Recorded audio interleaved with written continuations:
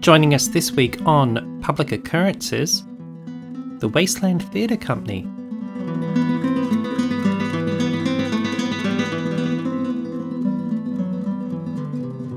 So I'm joined here by Northern Harvest, who is part of the Wasteland Theatre Company, and they have been running some shows very much like Shakespeare in the Park through Fallout 76. How are you doing there, Northern Harvest? Good, thank you for having me today. No problem at all. Let's start with an easy one. What was your first Fallout moment? How did you get into the series? So, I'm very, very new to the Fallout series. I only started playing Fallout just over a year ago. We started with a couple of workmates who wanted to play together, a multiplayer game when we were done work, and they eventually moved on. But I was captivated by a world full of stories and of the human struggle, the fallen the ruins and the fallen buildings, and something really just struck me about, the mortality of it all, of the stories of every, sorry to be morbid, the stories of every corpse lying on the road or in the corners. I soaked it all in and imagined these folks went through in their last moments, which are so beautifully displayed by the game, let alone the little notes and the holotapes that all had stories to them, and that was incredibly touching in a funny way. Especially as a new Fallout player, I basically just started during the global pandemic, so there are a lot of connections between the idea of an apocalypse, so to speak, or of some major world-changing event, and then looking at these folks and all the stories and struggles they went through. That was kind of my first Fallout moment that really kept me playing, just seeing these people and imagining the stories.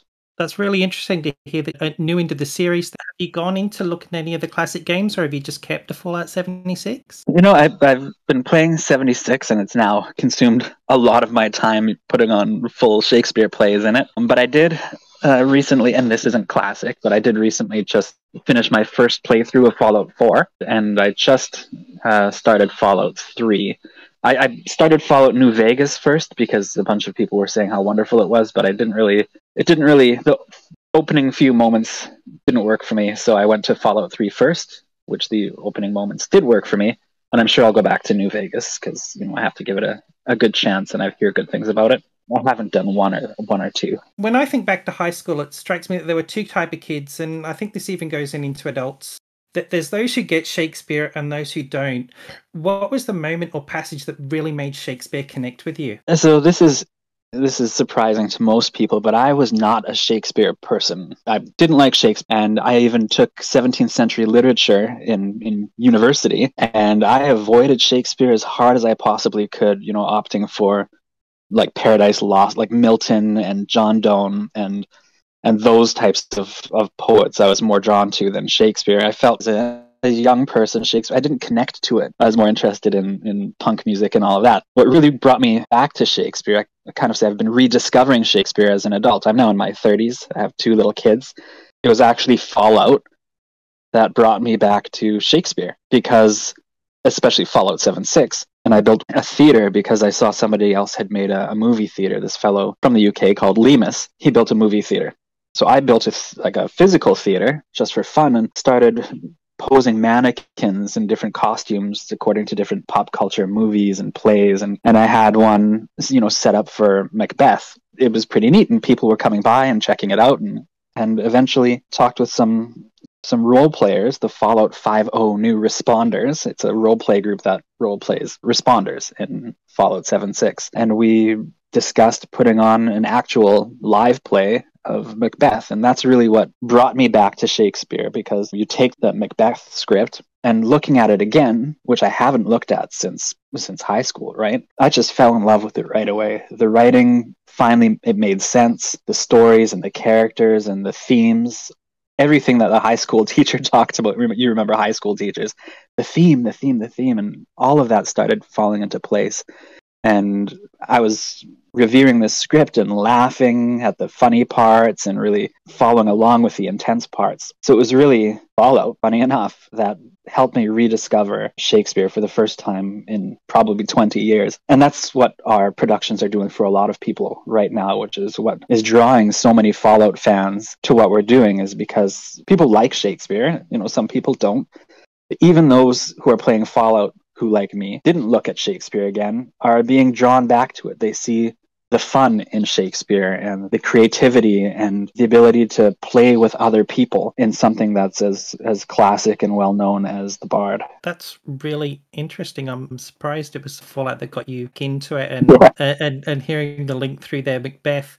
Would you say it's Macbeth that fits in best with the War Never Changes theme, or would you think another play perhaps? No, like, so since we did our first live performance of Macbeth last winter, and since then we've held a Shakespearean Sonnet Festival in February, and then we did a live full performance of Romeo and Juliet in the spring. I've been going through Shakespeare. I've got a complete works of Shakespeare book, which has all of Shakespeare's plays, because I'm really into it. I'm all in Shakespeare these days. And if there's one play that I think matches the best with Fallout, it's actually Coriolanus. It's not one that people play on stage as often as the Macbeth and Hamlet, and Romeo and Juliet, those ones. But Coriolanus really stood out to me as the war never changes theme. If you imagine, and this is what I do when I'm reading a Shakespeare play, because it always has my Fallout lens on, I think about what factions and what people are involved in the play. So when we did Macbeth, we did it organically and properly. It was set in Scotland and all of that. But when we did Romeo and Juliet,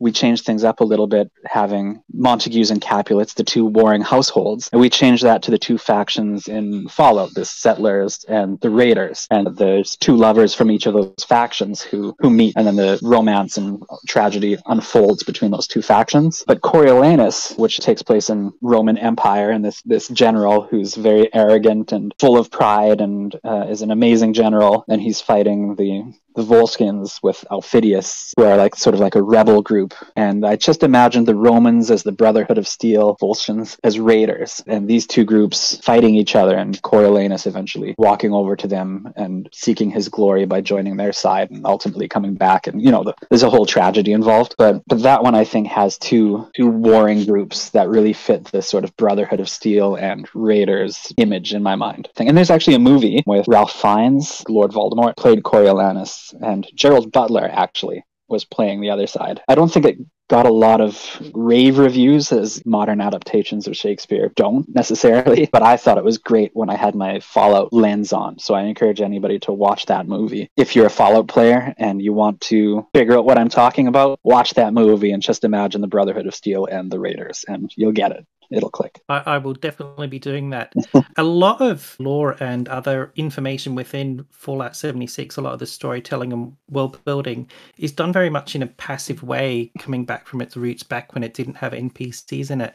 As you've played through, has there been any stories that you've come across where you've just thought, oh, geez, I wish there was a play of this or a movie of this or something like that? And I liked the story in Fallout 76 of the Mistress of Mystery. They were going someplace with that, and as a quest line, and there was a story, and there were lots of different characters. So I think that the segment would actually make a pretty good movie or play or story. The Mistress of Mysteries. It's actually something that I wish there was more story to, because I was already captivated by it. I couldn't agree more. That's actually my favorite quest line out of any Fallout game. Yeah, and then it ends. Unfortunately, it's a tragedy you see coming because of the way Fallout 76 was originally built. But yeah, right. Yeah, well, I'm blessed and lucky that I started playing well after all of the launch chaos that I don't know anything about.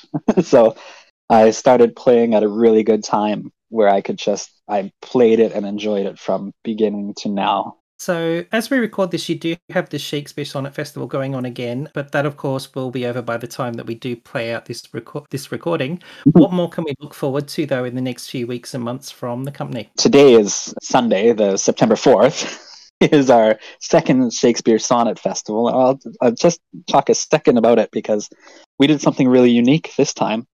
So we have about 20 sonnet readers from across the Fallout 76 community who will be taking part, and it's going to be across every system. So Fallout 76, it's not across systems. You play on Xbox, you can only play with Xbox people. But our Sonnet Festival will be on PlayStation, PC, and Xbox. We have a stage on each system built by a player, and then the players from within that system who registered will be reading their sonnets on that stage, and it'll all be broadcast on Twitch so that people who are in the PlayStation stage can also watch the Xbox people and can also watch the PC people, and all happening at the same time. So we found a way to actually play together with people on other systems, even though the way it's set up, that's possible. And on top of that, we saw that, and this is, we used a lot of the Fallout Wiki for this, is that we asked every participant to pick their favorite vault, or to go through the wiki that shows all of the numbered vaults, and to go through that list and find a vault that has a story based on the wiki, unless you know it yourself. Find a vault that has an interesting story that means something to you. Pick your favorite vault. Let's say someone picks Vault 76. There's 154 Shakespeare sonnets. So they pick Vault 76 and they're assigned Sonnet 76. They pick Vault 111, they're assigned Sonnet 111, and so forth.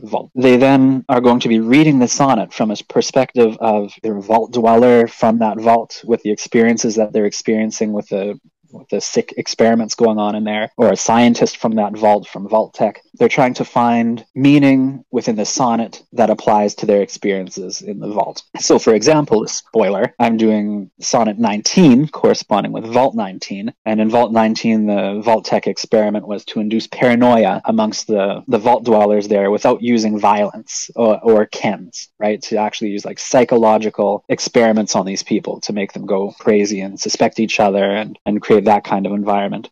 That Sonnet 19, the corresponding sonnet, is all about time and age, and how he's actually having a war with time in that sonnet, which makes me think of a vault dweller in Vault 19 locked in a room with a ticking clock going crazy and just yelling at time that's devouring him. And Sonnet 19 starts with devouring time is the first line, right? Like he's exclaiming it to this ticking clock in his confined little room in the vault. So that's just an example of how Shakespeare's sonnets and the readers who are reading from the perspective of dwellers in those vaults, how those things can kind of blend together. And it's going to be really quite interesting. I wasn't expecting anything quite like that.